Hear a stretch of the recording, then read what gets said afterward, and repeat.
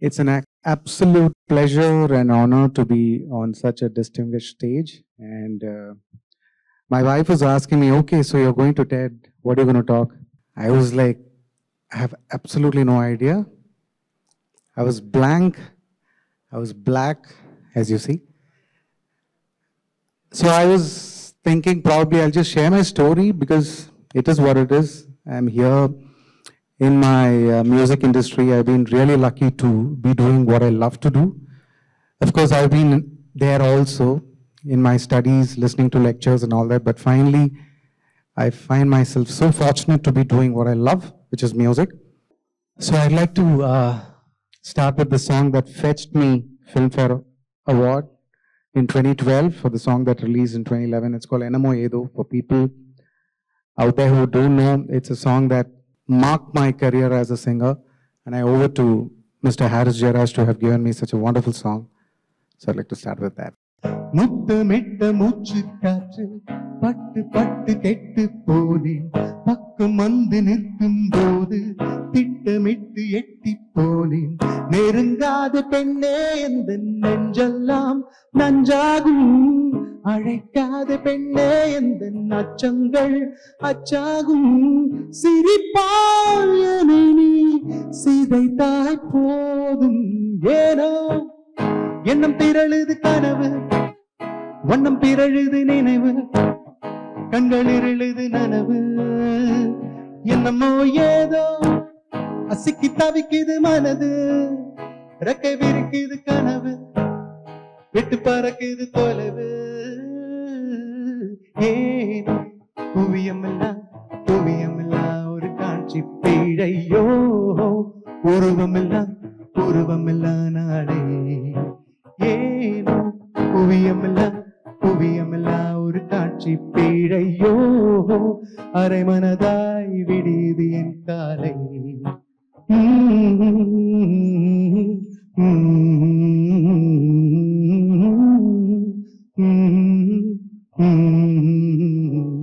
ஏனோ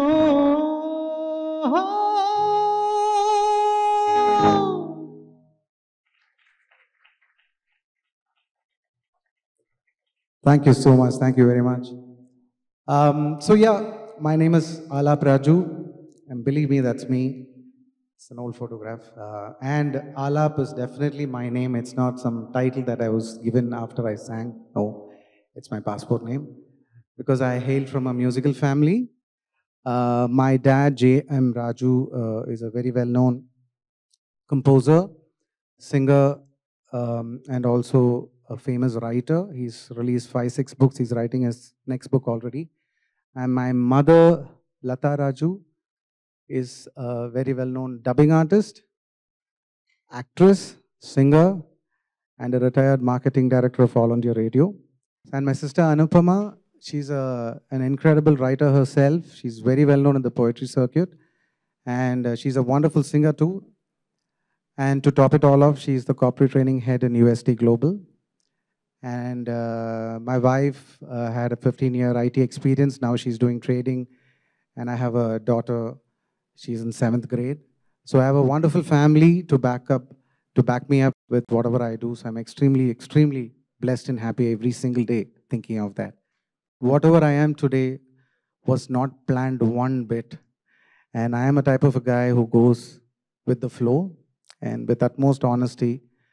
And I feel if one has that honesty in the passion that you have and you sincerely attempt it, you will get it sooner or later. And hopefully I leave something behind for you all to take that and apply it in your life. And definitely believe me when I say it. Starting from there, I had a typical childhood like any Indian boy would do. All I wanted to do was play cricket because I was an incredible student. All I could do was just pass. And my parents had absolutely no problem in me passing because that's all they wanted me to do. Not that they gave me high scores of, you have to hit 80 or 90, otherwise that's it, a lot. Absolutely nothing. So my childhood was very typical, no pressure. I just had to just pass and just clear and get to 12th grade and somehow do some degree, right? So when I was growing up, I was completely immersed in music because my parents were singers. They were doing a lot of stage shows at back then, and my dad's band used to rehearse in our house. So I had this constant access to music.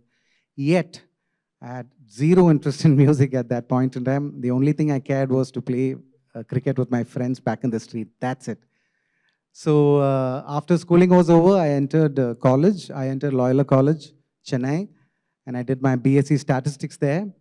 And that's when things changed. And that's the beautiful thing about college life. You know, most people will resonate with their school life, but for me, it's all about the college. When I entered college, and Loyola is known for producing a lot of artists and sportsmen, and rightly so, because I was so lucky to have some wonderful classmates in statistics department. We had almost a band ready. We had a guitar player, keyboard player, drummer, percussionist, so on and so forth. It was almost like a band was there already. And I had zero interest even then. I was just roaming around with a cricket bat almost every day, playing cricket and all that. And quickly realized that that's not my cup of tea when I went for city selection to Chepauk Stadium, because there was city selection going on, and I had enrolled myself as an all-rounder, right?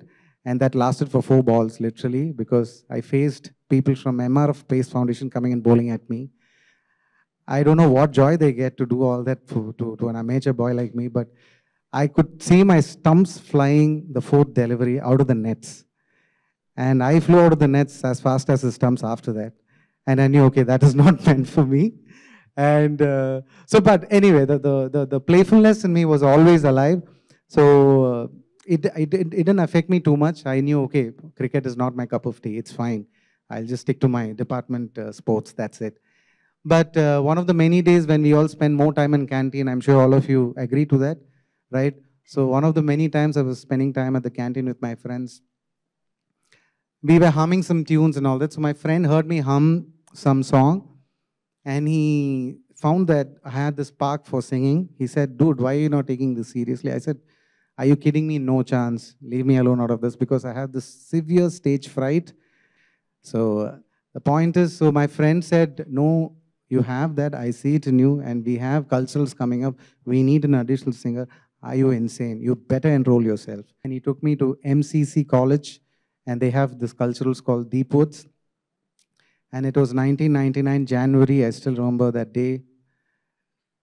Just like how I was waiting for my turn, I was waiting for our band turn to step on stage, and I had to sing the song. Something about the way you smile, you may never know the reason why. Sani da pa maga maga risa. That was the first ever song I sang into the mic, and that's the first time I heard my voice through a mic, like this. I never knew my voice sounds through an amplified source like a microphone, right? So that was the start, 1999. I was 19 years old then. I had no clue what music is. Though I had so much access to music through my family, I had no idea what it would mean when you perform and when you get the audience reaction. Oh my God, it was surreal. And that was the start for me to know, okay, there is something in me and I have this spark. And I'm glad I'm here today. So there, it started a new journey. And believe me when I say it, I didn't have a guru. I still don't have a guru, be it for my singing or for my guitar playing or bass playing. But what in turn happened was, because of the sheer passion and the madness I had towards an instrument, it was a deep love. Deep love is an understatement, actually. It was a fire almost, that I used to hug my guitar and sleep in the night. So the only way I could learn things was going and listening to concerts. And I would not leave any concert that happens in Chennai. I'll go watch it.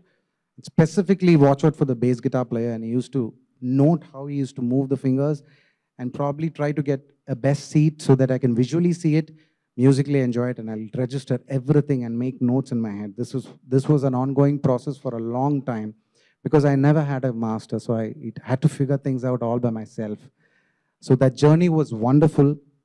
And eventually, when I finished my statistics, then I moved to MCA. I did my MCA in Sri Venkateswara College of Engineering. And that's when I rediscovered my love for music. And we had some wonderful bandmates there. Then we started winning competitions, specifically IIT Sarang. Then I won Best Instrumentalist Award. Then we won the title IIT Sarang in 2003. Of course, it had a lot of homework. I'm just making it quick. It had sleepless nights, and believe me, the amount of classes I've come to go watch movies were very less. It's in all honesty, I'll say. The only things I would have done to bunk classes is only for culturals, because I was so mad in it. And finally, when 2003, 2004 times, and finally finished my MCA, I did take up my work. I did go to IT because I was not confident enough to switch to music, rightly so. So I wanted to do proper justice to my studies, so I did take up a MCA seriously. Somehow grabbed 80%. I have no idea how I did it, but I did it. Then, luckily by then I developed a deep interest and some kind of clarity as to what I have to do with my music, right? So there, my friends played a key role. They said, dude, you have this in you. Give it a shot, right? Please take this seriously. Give it a shot. You never know where this is going to take you. Not everybody is blessed with music. But the only difference between me and my friends, who even they were incredible in what they did, I probably did that jump, which is the most toughest thing for one to do, especially when you're working. And I did have a good job. I was with HCL Technologies initially. I went to UK for a while. Then I was back, got married. Usual lifestyle, right? Like any IT professional would have, thinking of on-site trips, you're getting requests from clients and preparing your visas for the next trip. You don't know when you're going to get it and all that. Then I moved to Verizon Data Services. My office was in Guindy, Olympia Tech Park. And as I was doing all these things, I never left music. I was practicing all the time, and whenever I used to get gig calls, I'll just request them. If it's a weekend gig, great, I'm there. And I'll used to prepare some lies to tell my manager saying that, oh, I have this bad stomach ache, and I'll just go for the rehearsals and all that. It's not the right thing to do, but hey, I had to follow my passion, right?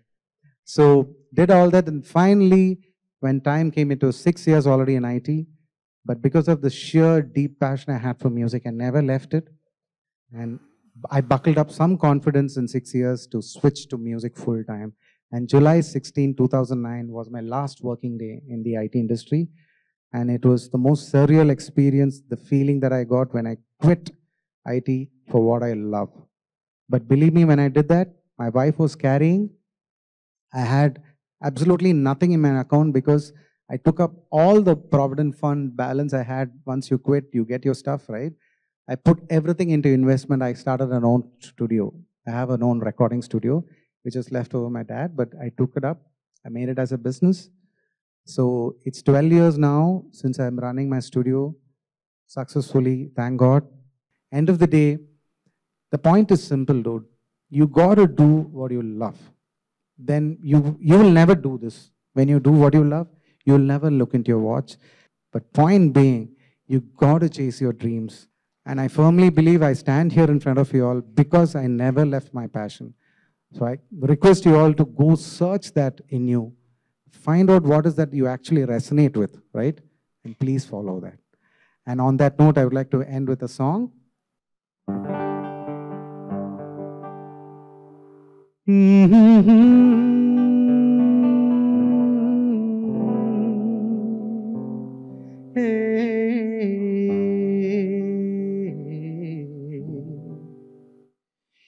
எங்கேயும் காதல் விழிகளில் வந்து ஒவ்வொன்றும் பேச வெண்காலை சாரல் முகத்தினில் வந்து சட்டென்று மோத பொல்லாத பாடல் பரவசம் தந்து பாதத்தில் ஓட முதல் வரும் காதல் மண்ணில் 300 ஆண்டு வாழும் காதல் என்னும் தேனை கடல் அலைகளில் காணும் நீலம் நீயே மானே வண்ணமீனே மழை வெயில் என 4 காலம் நீயே கடற்கரையில் அதன் மணல் வெளியில் அக்காற்றோடு காற்றாக பல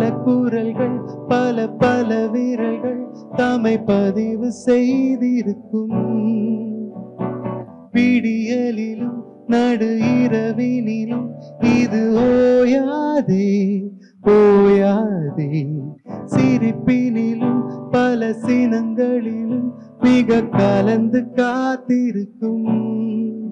ஓ பார்க்காமல் கொஞ்சம் பேசாமல் போனாலும் உள்ளம் தாங்காது தாங்காதே, கண்கள் தாம் பின்பு தூங்காதே. ஹே ஹே எங்கேயும் காதல் விழிகளில் வந்து ஒவ்வொன்றும் பேச, வெண்காலை சாரல் முகத்தினில் வந்து சட்டென்று மோத, பொல்லாத பாடல் பரவசம் தந்து பாதத்தில் ஓட, முதல் வரும் காதல் மண்ணில் 300 ஆண்டு வாழும்.